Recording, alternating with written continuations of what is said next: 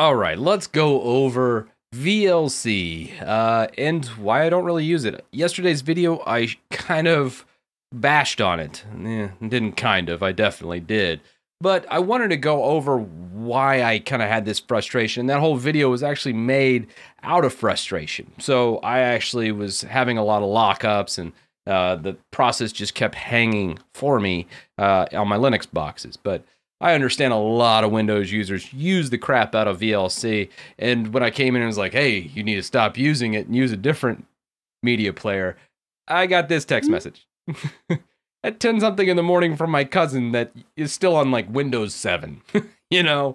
And when I got that message and he was just like, hey, don't tell me what video player to use, I was like, uh-oh, I need to check my video. And I checked my video and bam, 60% like to dislike ratio. That is insane. I was like, oh my God, the internet armies are destroying this video. So I immediately jumped on and tried to do some damage control with replying to comments and rewatch the video a little bit. And I was like, all right, well, I need to make a follow-up just to clear the air with VLC. First off, should everyone switch their video player from VLC to something else? And the answer to this, it depends. A lot of the comments I was getting, I'm going to say, yeah, you probably should switch. If you're only using it to play movies and you're not really using any of the advanced features of VLC, yeah, you probably should switch. So that probably is a lot of people out there. And that's why I made the alternatives video. So what do I mean by that? Let's give you actual examples. That's the biggest thing. So for me, let's go on the desktop. I'm going to just show an apples to apples comparison, and let's return after you watch this. That way you can see the differences of just what I'm talking about. So let's hit up the desktop real fast, and then we'll come back and talk about what I'm about to say and why I'll use a different media player.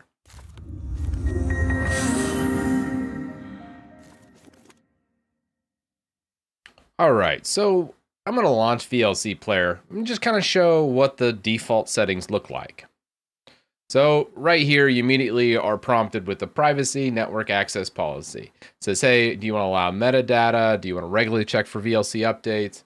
Here is where you need to probably set everything. So you can easily go uncheck these. You wouldn't constantly be bombarded with updates and things that kind of would annoy you. So let's hit continue here. Now, this is the default setup for VLC. You know, I'm preaching the choir here probably, but there is a lot of things that you can do in VLC. You can actually access network streams. You can access capture devices. You can do a lot of things with VLC. There's a ton of features to it. That's why so many people love it.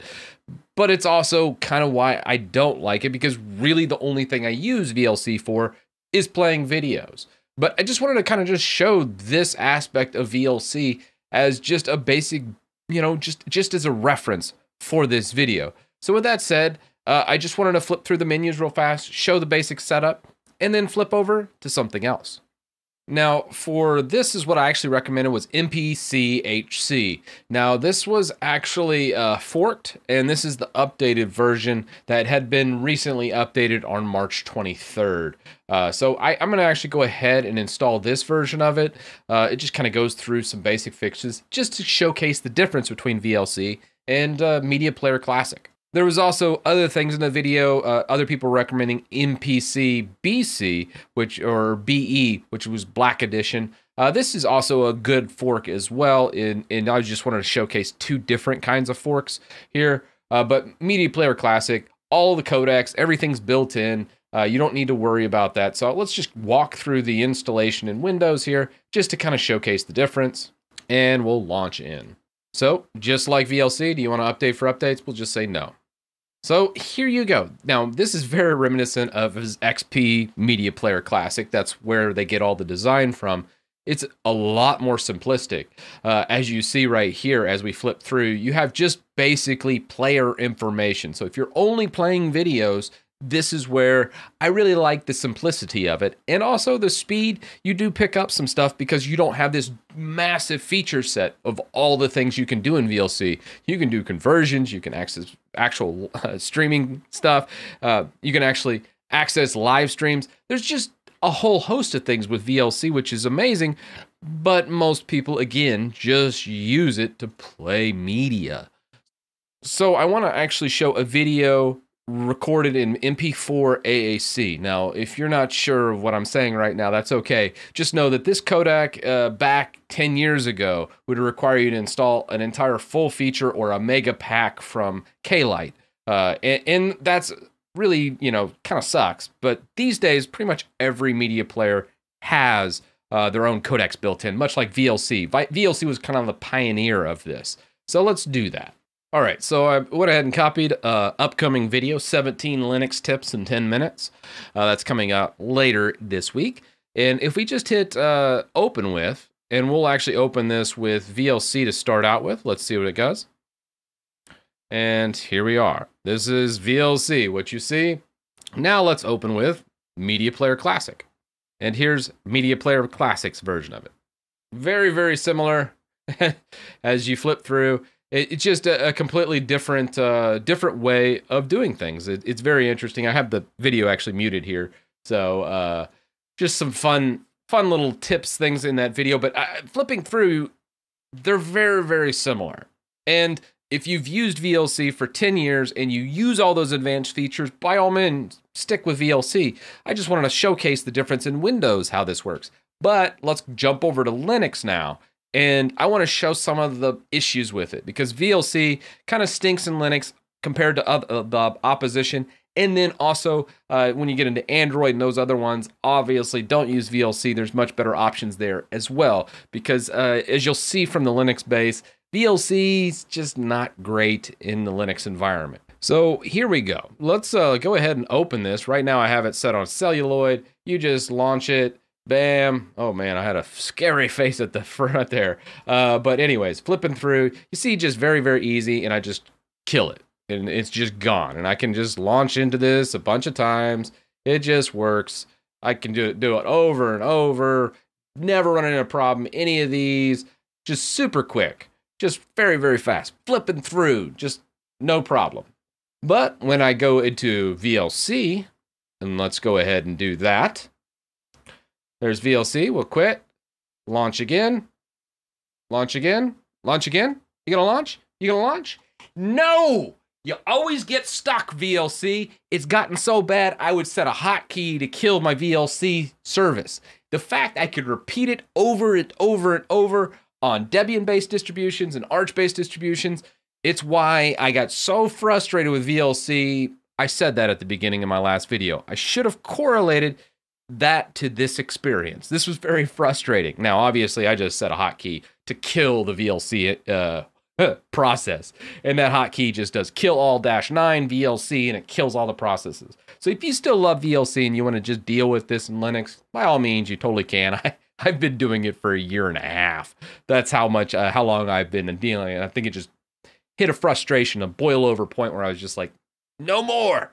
I refuse. So now I'm using celluloid and MPV. Another one I wanted to show as well was SM Player, as that's a kind of an important one as you're going through here. As SM Player is another one that's very simplistic. So now that you got a base understanding of what I'm dealing with on my desktop, both in the Windows and Linux realm, you can see my frustration obviously in the Linux realm, and what led to that video. On the Windows realm, not so much. Honestly, you could pretty much just stick with VLC and be fine. It's not horrible or bad in Windows, as pretty much every Windows program out there is considered bloated. I mean, trying to find a minimalist Windows program, kind of a joke in itself. So for you Windows users, you don't really have to switch. However, with MPC or Media Player Classic, I did run into a couple myths in the comments, which I wanted to dispel. I say try both and see what affects you, how you like it better for your particular setup, because everyone will have varying degrees of success.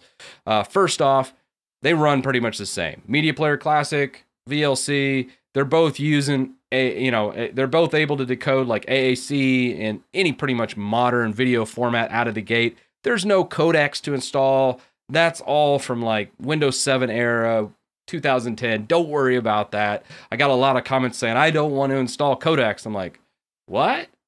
That's not really a thing anymore, man. Codecs are kind of a thing in the past for the most part for pretty much any video player out there. But with that said, let's move on past that. What about the actual performance? What about the minimal interface? Now, obviously, I'm more partial to MPC or Media Player Classic because of the minimal setup and also the minimal feature set, which I think this is a boon. However, a lot of people, if you're using extra features that aren't in Media Player Classic, VLC is your best bet. So it just depends on you as a user. But even more so than that, on Media Player Classic, I get better performance. I mean, I do. For me personally, I only use it to play videos, and it launches faster. It does everything quicker.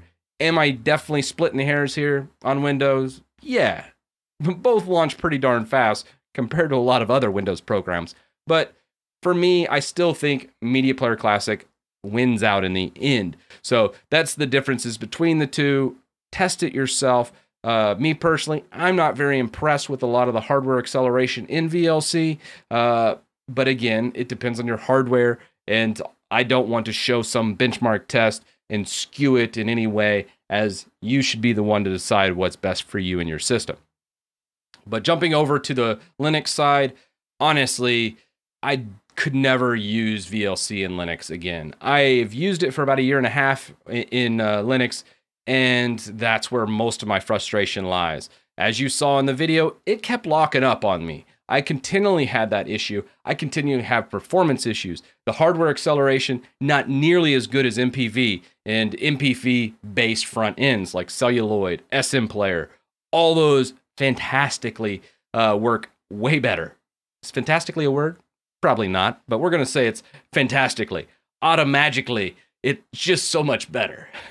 And when it comes to that, that's why I say Celluloid or SM Player would just be so much better for a Linux user. Some people just like the plain Jane vanilla MPV player, which you can totally rock that. There's nothing wrong with it. I do like a little bit more of the shiny front end with Celluloid and SM Player, respectively. And I do notice a big difference in performance where Windows, it's negligible. It's very hard for me to tell the difference between one to the other.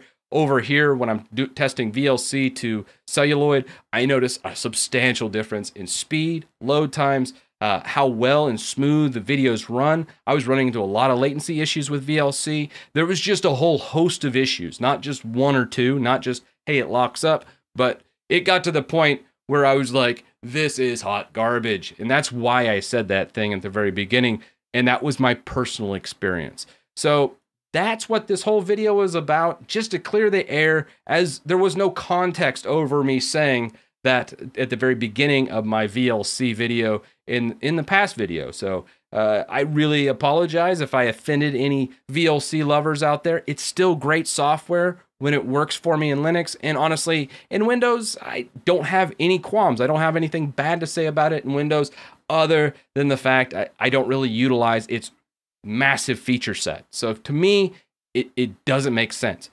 But for you, you decide. I'm not going to tell you what to do. And if you got that impression, I'm sorry. At least I didn't call it the devil. So with all that, let me know in the comments. Hopefully this video is above 60% like to dislike ratio. And with that, a big shout out to all my patrons. Without you, I couldn't make videos like this one. And I'll see you in the next one.